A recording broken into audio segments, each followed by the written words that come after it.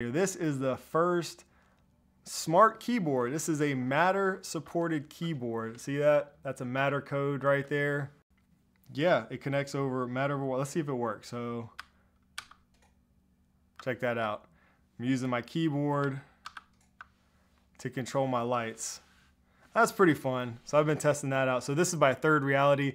This is not available yet. And I think they said by March, this will be available. So I hope they release one in black. That would be cool. But just to give you guys another little view, pretty cool. Yeah.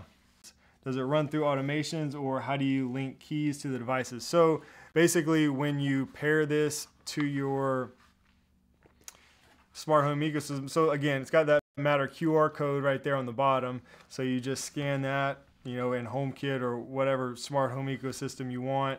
And when you do that, it'll come in as a new device. And basically it has, right now, I think it's got 10 buttons. So it's your function keys up here that are exposed as buttons in HomeKit. And then you can just program those like any other button in the Apple Home app. The guy told me too that right now it just supports, I think 10 function keys. Yeah, I think it's 1 through 10. And then he said they're gonna update it soon though, eventually, to support all of the keys. So that would be like, I think he said 87 keys that you could configure to, you know, to run smart home automations, which is pretty crazy.